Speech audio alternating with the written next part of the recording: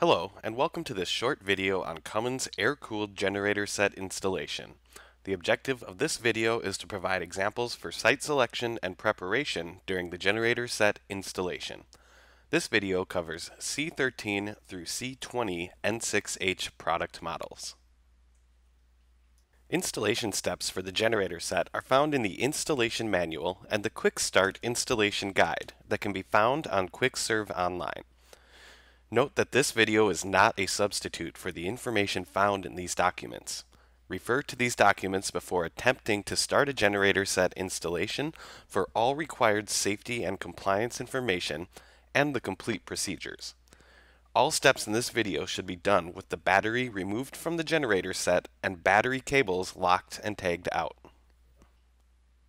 Electrical materials that are required include AC power wires or load cables, a 120 volt accessory circuit with 20 amp protection, DC control wires, electrical conduit, and Ethernet cables if you are using the remote monitoring feature.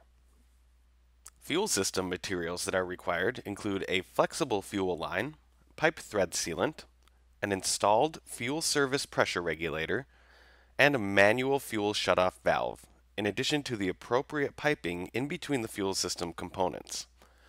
Always refer to the latest revision of the installation manual for the complete list of equipment and tools that are required.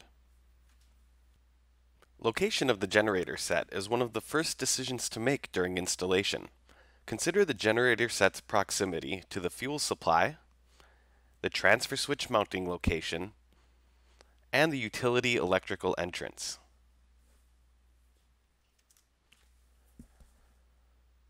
Locate the generator set on stable ground, not subject to flooding from rain, roof runoff, or sump pump discharge. Orient the generator set so that prevailing winds will carry exhaust gases away from the house. In addition, the generator set must be mounted far enough away from intake vents and windows to prevent exhaust from entering the structure. Generator set location is critical for safety and performance. Follow all guidelines and applicable codes and standards. These generator sets are only to be installed outdoors. All parts of the generator set enclosure must be at least 60 inches away from any openings in the structure that may be occupied, such as operable windows and doors.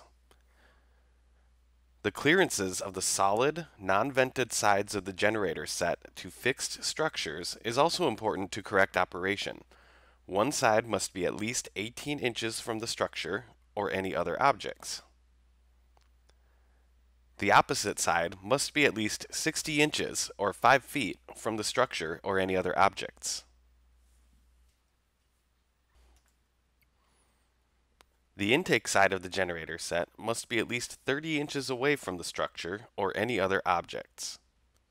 Finally, the exhaust or outlet side of the generator set must be located at least 60 inches from the structure and at least 36 inches from any combustible materials.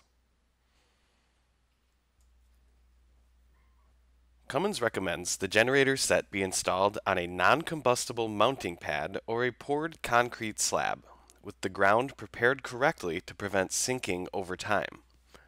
Cummins also recommends the mounting be above grade for easier maintenance and reduced risk of water issues. Clear obstructions and check the clearances of the mounting pad. Ensure the ground is stable, level, and compacted to prevent settling.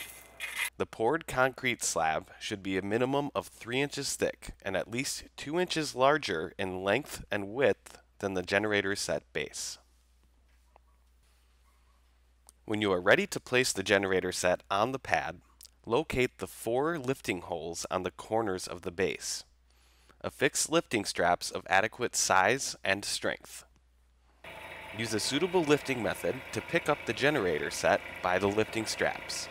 Slowly and carefully lower the generator set onto its pad while guiding it to the orientation that was chosen based on required mounting clearances.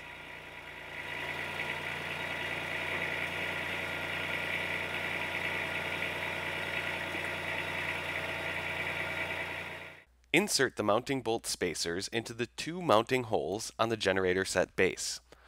The mounting holes are located behind the air intake enclosure panel and the exhaust outlet enclosure panel. Use concrete anchor bolts or screws to secure the generator set to a poured concrete slab. If the generator set is mounted on a composite mounting pad, line up the mounting holes of the generator set with the pre-threaded openings on the mounting pad and secure using hex head cap screws. The next step will be installing and connecting the fuel supply.